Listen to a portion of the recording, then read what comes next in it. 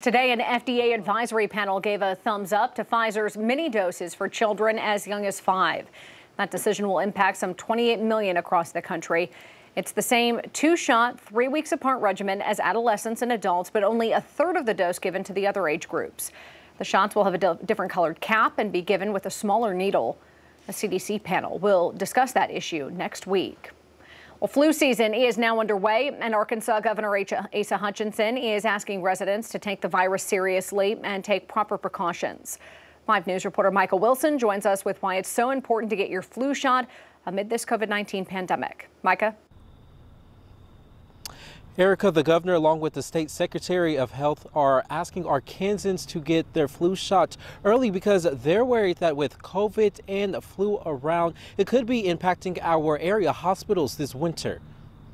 Governor Asa Hutchinson began his weekly state press conference differently by getting a flu shot. The purpose of Dr. Romero and I getting our flu shot publicly is just to encourage everyone and to remind everyone the importance that flu season is here. Asking Arkansans to be proactive this flu season so we won't see high flu numbers like we did in 2018. We had 228 who died from the flu in Arkansas, and that's the deadliest year under our records. Last year, we had 23 flu-related deaths in Arkansas. The governor says social distancing and wearing masks because of the pandemic also helped keep flu numbers down.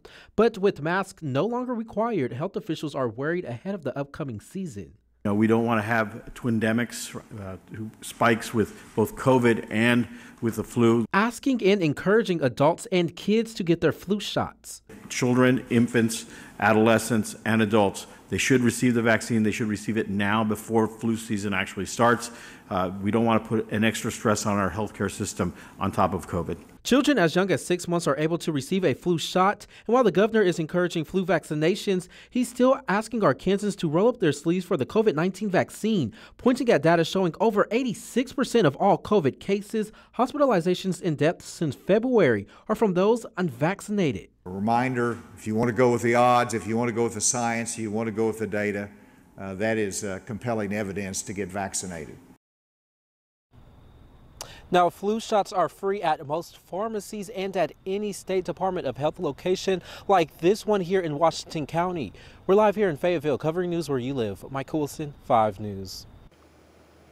All right, Micah, thanks. Tonight, the CDC reporting the number of Americans fully vaccinated against COVID-19 is now nearing 191 million, or 57.5%. Arkansas remains about 10% behind that number at 47%, while in Oklahoma, the number is nearly 50%.